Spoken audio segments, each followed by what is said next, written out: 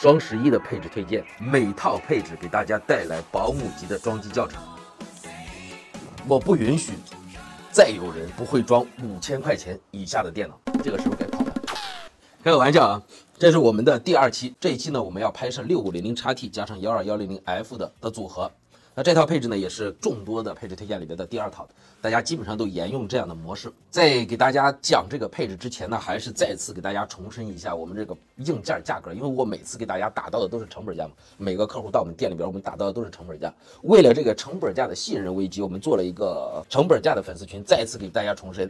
这个粉丝群的加群方式就是你给我发私信，你什么都不需要发，你不需要说白哥白弟啊，什么都不需要，你只需要发2个字进群，2个字就行了，因为它会出动自动回复，自动回复呢会要求你提供10条，就是我这个账号的一键3连的截图。我看到这个自动回复发出去之后呢，我会给你发个或者敲个1，告诉你可以来发截图了。发完截图之后呢，我给到你一个联系方式，到时候我通过这个联系方式把你拉到我们的群里边。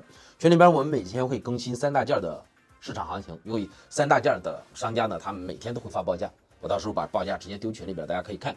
其他的像主板的、电源的、机电散，他们这个报价不是说它每天都在变，它的浮动性不会很大，但是它变一次的话，都会通知我，都会发到我的联系方式上。我看到之后呢，我尽量一条一条的都给大家截出去，大家可以看到我们的实时价格。有一些爱挑刺儿、爱抬杠呢，我不只说过一次。你要是能够找到证据，我给大家发的报价不真实，那你就找得到。你要是找不到，你要是想找想求证，我们公司随便来。你做这1个月都行。我们现在搬的这个新办公室外边还有个公共办公室，我给你申请一个，不要钱。你抱着你的电脑过来，你每天去监督我们库房的来回的这些所有的送货单据啊，甚至我们财务的核算的财务报表，你都可以看。如果你做不到这一点，请把你的嘴给闭上。他的行为也不就相当于我们抛开事实不谈，你留白就没有一点点问题吗？这个办法没有办法求证啊，我只是你愿意相信就相信，你不愿意相信就拉倒。我拍的这个所有的保姆级的装机教学，我们虽然提供2点服务，但是你依然可以选择不从留白这拿货，你去某多的都可以。反正这个教程就是拍出来让大家去学习的，5000以下的电脑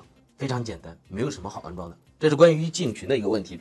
接下来我们聊回配置，整个视频呢分为3个节奏，首先把大家简单的介绍一下配置，其次呢给大家介绍如何安装这台电脑。在整个的安装过程分为2个环节，第一个环节呢就是我需要把所有的配件以及线材、电源的线材全部平铺到桌子上，好让我们的摄影师打一个细节的镜头，告诉大家每一条线到底是应该在哪里接。因为我在机箱里边装的时候，我去插线头的时候，摄影师不好捕捉到。那第2个部分呢，我就是安装的过程，你知道怎么接了怎么插了，我再去安装的过程中可能就会讲的会比较快。有很多人就是直接跳过了插线的教程，来到了我的装机的教程。他说：“你装的是个鸡毛，你这都看不懂，都跳过了。”那我也奉劝这样的人就不要自己装机了啊。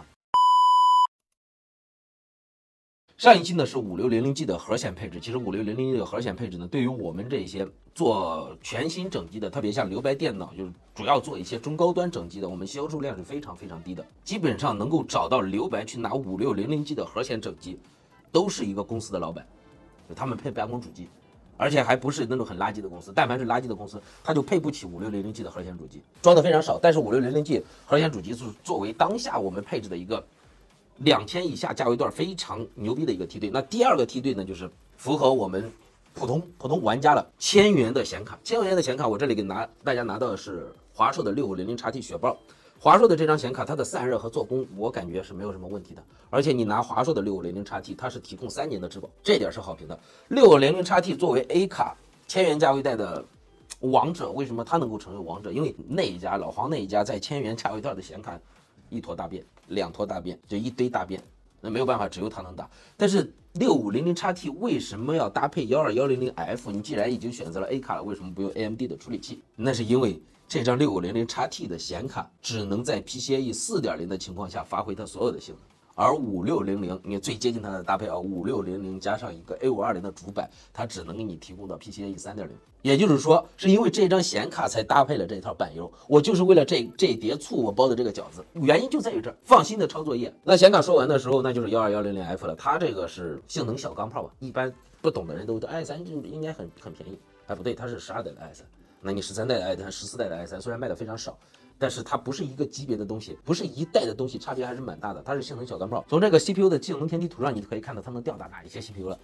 不给大家讲了。搭配的主板呢是微星的 H610M-1。然后说废话啊，人家说你这块主板有点盖，废话，它就是盖板。提供了6个 USB 的接头，有2个USB 3.0。那这块主板的搭 100F 是完全没有问题，因为这种比较低端的电脑，你像比如说5000块钱的电脑，按照留白的整机服务的核算水准，我们分为2个点和7个点嘛。2个点就是不包装机，也不包你的整机售后，只做配件的售后。7个点是包整机售后的，也安装走线什么都有。就是5000，我们以5000为一个坎，5000 7个点收下来是350块钱。对于这5000以下的电脑，特别是便宜的电脑，我们最担心的就是什么？最先担心的就是稳定性，所以我们总是会选择御三家的主板。一旦出售后，那350块钱都不够一趟运费，随随便便就这台机就赔钱了。所以我们尽量会选择稳定的产品。如果你们对电脑不是很懂，那应该过来看保姆级教程的，应该都不是很懂，那就以稳定为主。众所周知呢，英特尔不带 K 的处理器，第4的话是只能上到3200。这里拿到的是爱国者成影的3200，8G×2的套条。那就这个内存条，我上个视频给大家讲过，它能够保证是海力士 C 勾 R 的颗粒，就是说爱国者拿到了这一批颗粒，所以才造了这一批内存条，能明白吗？内存没有什么特别的牛逼之处，它也没有什么科技含量在里边，只要造出来它比较稳定就行了，只需要上到3200即可。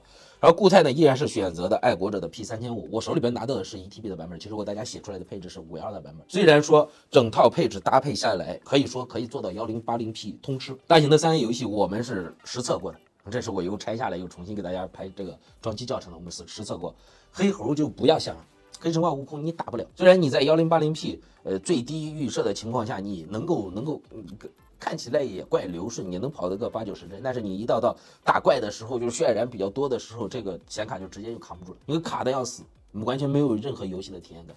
但是这张卡打什么是最牛逼的？就绝地求生，就是吃鸡非常的丝滑。剩下的一些大型的3A 游戏，比如说老头环也能打1080P 中画质低画质勉强能打，那就是这套配置存在的意义2-3千块钱。散热呢，这次给大家拿的是一个雅骏的 E3。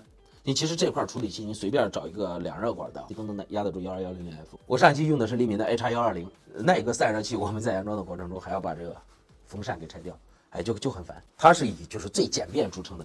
这里拿这个给大家演示一下，电源和机箱呢还是沿用上一期给大家的说法。因为这个机箱呢，这是一个爱国者的 V13的机箱，侧面是玻璃，然后这里带了一个 RGB 的灯条，我们是需要额外去接这个灯条的线的。那整个机箱它中规中矩，它70-80块钱的机箱，它会有什么牛逼的地方？没有牛逼的地方，就是通风效果可以，完了之后它的包装和板材质量可以，就方便我们在给运输的过程中不要把它给摔坏了。你再便宜的机箱，它就不能保证我们发快递发给客户，所以我们不选。但是对于大家来说，你们用鞋盒也可以。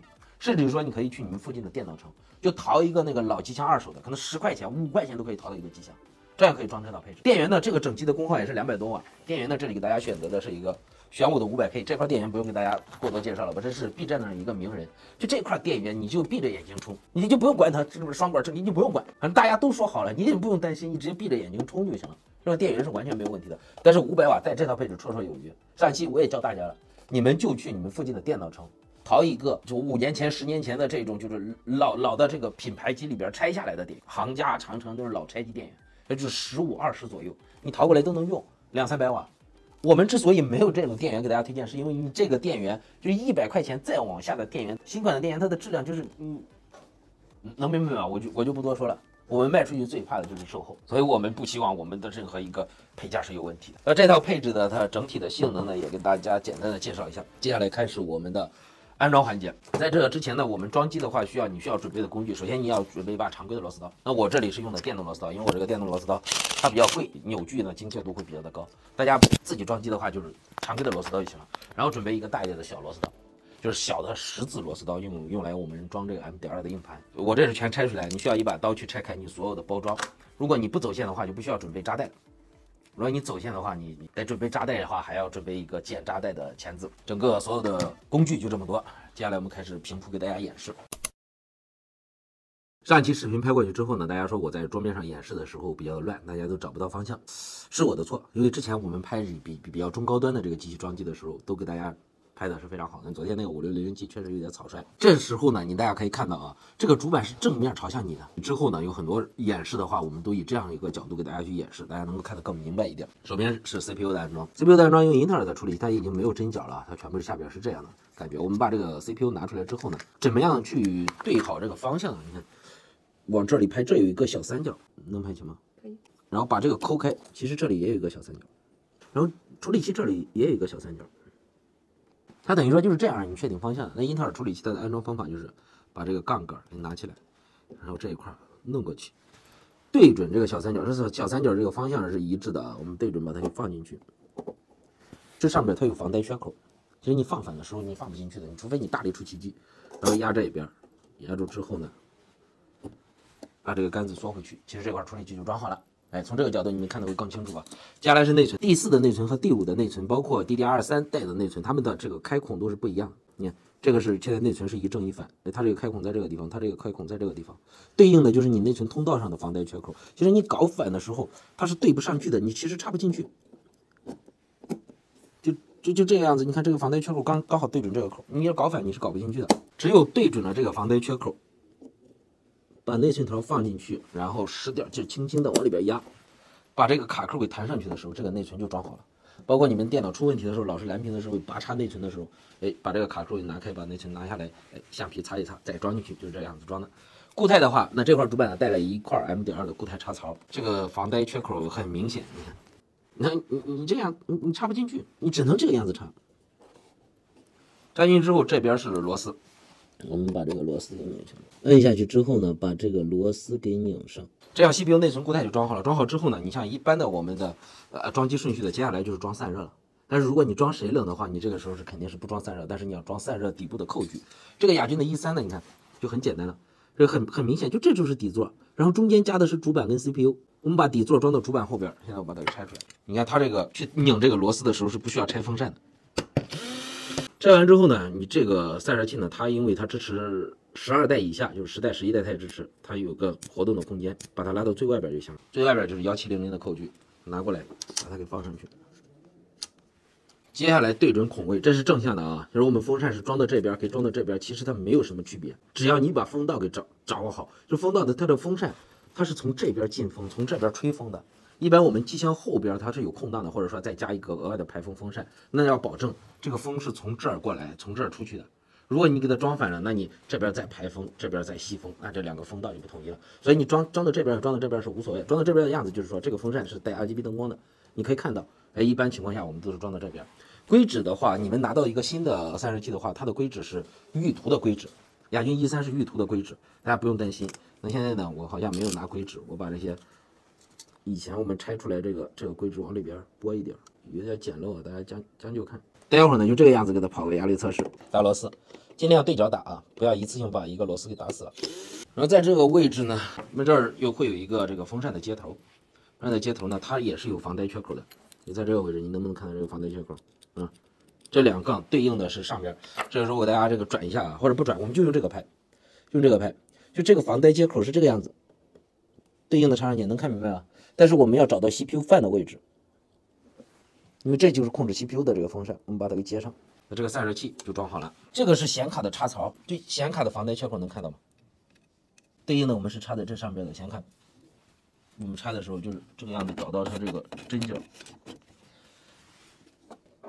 插进去之后呢，就是一般的它在这儿会有一个接口，我现在把它拔下来，让给大家专门演示这个它的卡扣是在哪个位置，就在这个位置。你把它插到底的时候，它会回弹成这个样子。你拆显卡的时候需要这样按一下给它拆出来。一般的现在高端主板它都会有显卡的快拆接头，因为你这种显卡它没有多长，你手指头能够伸进去。如果你又大又厚的那种，再加一个水冷，你手指头不好伸，它没有快拆的接头，那这个主板就没有。这是最原始的，就是显卡就是这样接的。那显卡给大家就先演示到这里，接下来呢，我们也还是不调转方向，给大家演示怎么样接这些线。首先我们第一块的大线就是电源的供电线嘛，电源的供电线我们先讲最简单的吧。最简单的就是主板的24 pin 的供电线，也就最黑最粗的这一坨。你看这上面有明显的卡扣，一般都是在你主板右边这个位置。在这个位置的话，我们是对应这上边的卡扣，这里其实有卡扣。然后你是卡扣对卡扣给它插进去的，你反过来你是插不进去的，因为它上面的这个小孔、小方孔是不一样的，你是这个样子插进去的。这就是主板24pin的供电。然后 CPU 的供电呢和这种低端显卡的供电呢，现在都是这种8pin的供电。但是我上一期给大家讲过这个8pin供电的区别，而大部分电源上都会给你标注啊，你看 PCIe 它就是显卡的供电，然后 CPU 呢它就是写个 CPU， 而有些没有标注的你也不用担心，因为上一期给大家说了区别，因为 CPU 它是4+4的组合，它是可以组合到一块的，而显卡是6+2的组合，它虽然都是8pin，但是它们不一样。那对应的这个 CPU 呢就是8pin的供电，一般是在你的左上角。左上角现在就是我们微星的一个新的主板，它把这个 CPU 的供电设计到这个位置，我觉得也会引起装机界的一个新的开端吧，因为装到那个位置它好走线，背部机箱好走线。4+4的组合，我们把这个2个给它合到一块儿，当然是有卡扣的。那卡扣对应的是在这边，跟刚才拍的是一样的，我就不再展示了，它是这个样子插上去的。那对应的这张显卡呢，你恰它就是6pin的供电，那它就不是8pin的接口，它就是6pin的供电，它同样这儿是有卡扣的，就是在这个位置。那这个时候这个我们拆掉这个6+2的组合就刚好用得上，我们是卡扣对卡扣，这个样子把显卡供电给它接上的。那这就是电源上的供电。还有一个 SATA 的供电，SATA 供电这里就不给大家讲了吧，这是老的这个大4pin供电，然后现在基本上大4pin供电用的非常少，不过这个电源上还有，这些都是不用的线。然后 SATA 供电就是我们这个机箱上有一个灯带是需要 SATA 供电的。这个防呆缺口很明显吧？这儿有个空的折角，这是一个多出来的折角，你肯定是折角对折角给它插进去的，你反了你搞不上嘛。这个 SATA 供电，你们接那个 SATA 固态或者说接你们的机械硬盘的时候可能会用到。那这里就不再演示了，我们接着演示我们机箱上前置 I/O 的线。前置 I/O 的线呢，第一个就是最复杂的一个，有很多人很头疼，我设计啊，要求改设计或者怎么样的。就是我们的开机跳线嘛，这个开机跳线的话，一般都是在你的主板的这个左下角这个位置。那它虽然它给你的有标识，但是这个标识它也不是说特别的清楚。我这里给大家放一个开机跳线图，就大家对着这个开机跳线图去插，它就不会插错。那这里呢，因为它有一个灯带，它把这个开机跳线上边的这个重启键给你用了就是这上边这个按钮就可以通过重启来不断的改变这个机箱上灯光的颜色。额外加了一个 SATA 供电，可能这个机箱会稍微复杂一点，传统的机箱是没有的。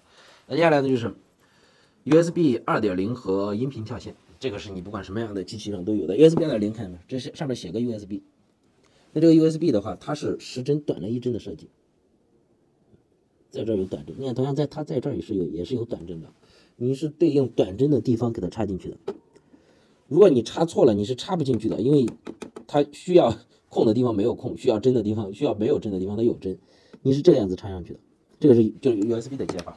然后音频跳线跟它的设计是一样的，只不过它短针的位置是在这里，一般是在你的主板的左下角的位置。你看它在这里也会给你短了一个针。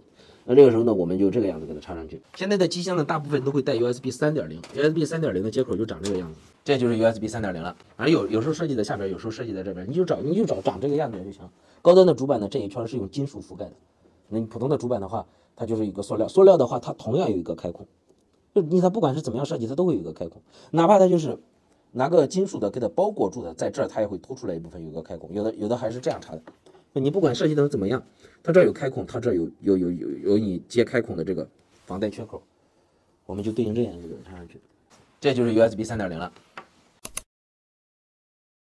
OK， 那现在的所有的这些东西呢，怎么样演示都给大家说清楚了。我们接下来就是安装，首先把这个机箱给导在这儿，我们第一步肯定是安装主板。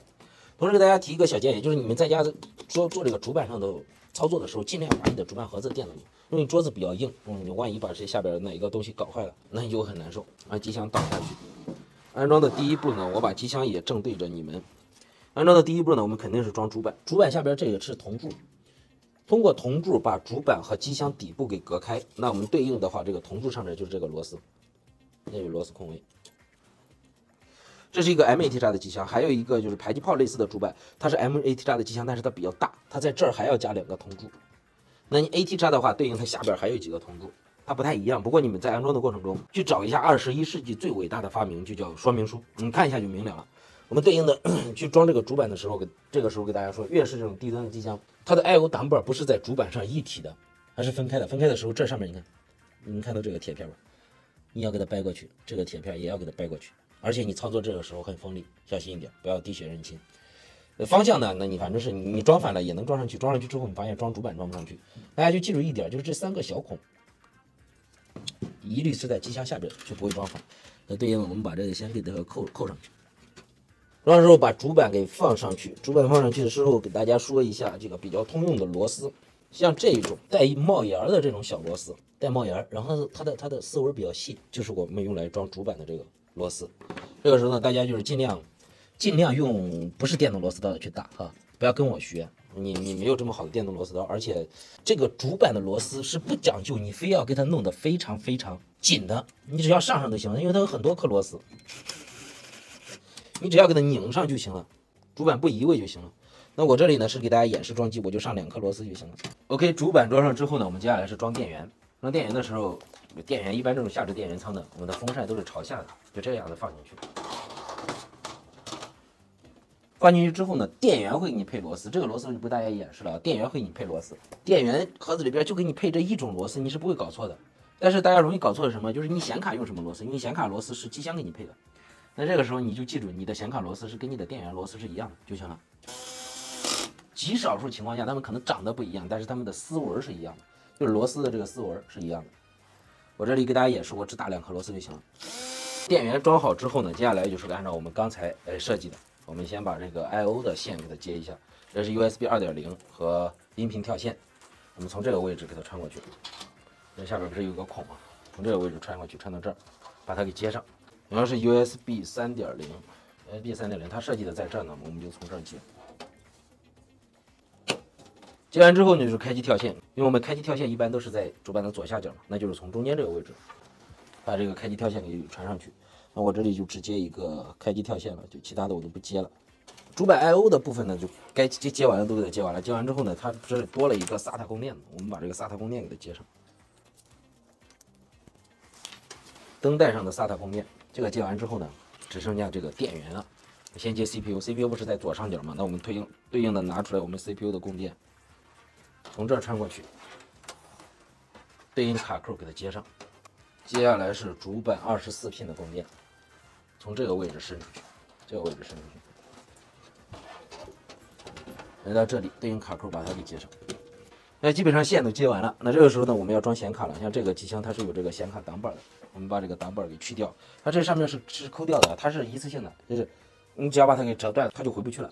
那这个显卡呢，就是大家装的时候把这上面膜给撕掉，影响你散热。我们的这是我们的拍摄样品，我们很少撕，反正也不怎么用，就对应刚才那个位置。把显卡装上，显卡装上之后呢，找到跟你电源同类型的螺丝，把显卡的螺丝给固定一下。这个时候呢，你像我们有电动螺丝刀的话，你就会听到这种嘎哒的声音，它其实就是什么？其实它到这个力度的之后，它是会自动停的。你看皮头没有转，这个时候我们去打这个电动螺丝就会很精准。然后这个是手拧螺丝，接着把它给拧紧，这个显卡就装上去了。显卡装上去的话，我们要把显卡的供电给接上去。显卡是一个6 pin 的供电，我们从这个位置给它穿出去，从刚才这个开机跳线的这个孔位给它穿出去，把这个线给穿出去。大家有没有看到，就是显卡是最后安装的？因为一般情况下，你装上显卡的时候，你的这个 USB 2.0音频跳线不好插，都是先把这个给装上之后呢，再把显卡给装上去。这是一个细节问题。你要先装显卡的话，你这家线怎么插，你够不着。把这个6 pin 的供电给接上，那这个时候这台电脑其实就已经装完了。是吧？你不走线的话，它已经装完了，直接开机就可以使用了，就愉快的去玩耍，打不了黑猴。记得这个配置。如果你走线的话，大概就是这个样子，反正是个稍微整齐一点。不过这种机箱呢，肯定没有我们走这个创世神啊，就是你加包模组线加这样走出来的好看嘛。我们通上电，其实这个电脑就可以开机了，你可以正常使用了。已经在过自检了，就这个灯亮起来，这里边已经过自检了。你这样的就是小机器，你看它其实核心的部位加电源，它就这么多。你可以选择一个小一点的手提的机箱，那可能会贵一点，不过这都不影响。但是你选择一个小的机箱的时候，你注意你的散热器的高度，以及它显卡的线长。不过这个显卡也没有什么线长，就这么多内容。那这一整套配置呢，其实我在写这个配置的时候，我去对比了一下多的参考价。说我们整体的进价现在不能给大家报在这个公共的场合给大家报进价的价格，因为我们报的我们的这个群里边了，或者说有客户来咨询了，我们每个配置单上写的是我们当天的进价。还说得过去，但是我们在公共的平台是不能报了，因为影响跟厂家的关系。而我们整套的配置，就是现在你们看到这一整套，我们的成本在2302块钱。如果说你是找我拿的散件的话，就是2个点的散件的话，是2349块钱。也就是挣个40多块钱，2000多块钱的东西，2个点就是40多块钱。我能给你保证的是什么？所有的配件都是全新原封正品行货，但是我们不提供装机。你看我这个视频，你会装就装，不会装拉倒。不提供调试啊、打驱动啊这一系列的服务。就是如果你拿回去的时候，你发现这配件有良品率嘛，你装完之后你发现你测出来这个显卡有问题，测出来主板有问题或者 CPU 有问题，直接联系我们客服发过来就行了。发过来之后，我们拿着这块主板，我们的售后部门就不接了，我们也不测，我们就直接交给省代理的售后了。他们一测是人为的，是产品损坏或者怎么样，他们给到一个售后政策，我们照样给你们做配件的售后，但是整机的售后我们就不帮你们做了，因为这两点我们本身就是没有这一项的服务。但是说你要是打到7个点的服务的话，我看一下我7个点服务是多少钱？2302除以0.97等于60。如果换成我们7个点的话，是一个完整的整机服务的话是2475块钱。实际上你们自己在多多上拿到的价格是2400，要2400零几块钱，你们完全可以自己拿回家自己装，而且我们不包邮。7点服务我们又多了75块钱，还不包邮。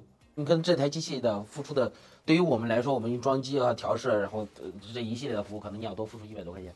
这就是低端机为什么就留白电脑出的低端机特别少，因为你们买着的时候也不实惠，就我卖着的时候我也不挣钱，所以我们很少卖这样的服务。但是你要是 ROG 的全家桶呢，你看看留白的就很划算。我今天还看到一个评论，就是装了一台 ROG 的太阳神，它很早的一个视频，但是我写到了，就这台3万多的电脑，就是我们收完的总服务费是1400多块钱。有一个人就在下边评论，我今天刚看的，你装机和调试居然收了1400多块钱。就是很难理解，就是铁子，你如果理解不了，你就不要去尝试去理解了，不要给你的生活增加烦恼。真的，明明打的是成本价，就是我加完1400块钱的服务费加出来的价格，你们在任何一个3方平台就不带服务散价的情况下，你们买不到，就这个看不到，他只看到了别人就挣钱的这个过程。最后呢，就是说装机调试的这个过程。以后我们配置推荐的每一个配置里边，我给大家拍完这个装机教程的话，我们会让我们的调试员就专门录一个，就这台机器是如何调试和打驱动的，和跑压力测试，录一个完整的视频。然后呢，我们弄一个20块钱的 U 盘嘛，把这个系统啊和这个驱动啊，就是你这一台电脑这个配置的这个系统啊、驱动啊全部装好，放到里边，然后把这个视频教学放到里边，我们就暂定20块钱嘛，20块钱你们就可以自己打驱动了，也自己会重装系统了。你将来在使用的过程中，你难免要重装系统，你早学晚学，总归是要学。OK， 这期视频就结束了。